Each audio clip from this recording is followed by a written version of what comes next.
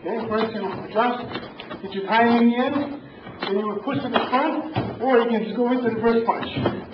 So 1, 2, and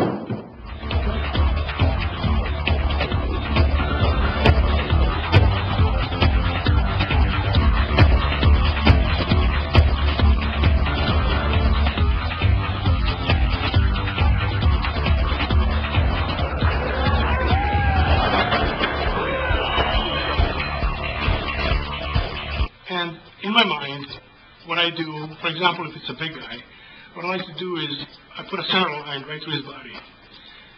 And then everything that I throw will go through that line. I squeeze everything in through that line and outward.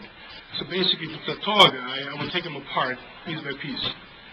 If it's a shorter person, most of the time, because they're quicker, I would attack from the outside and squeeze everything into collapse. So I'll do a front kick with a little twist or a turn at the end, or even if I do a sweep, I will sweep up towards the center of his body.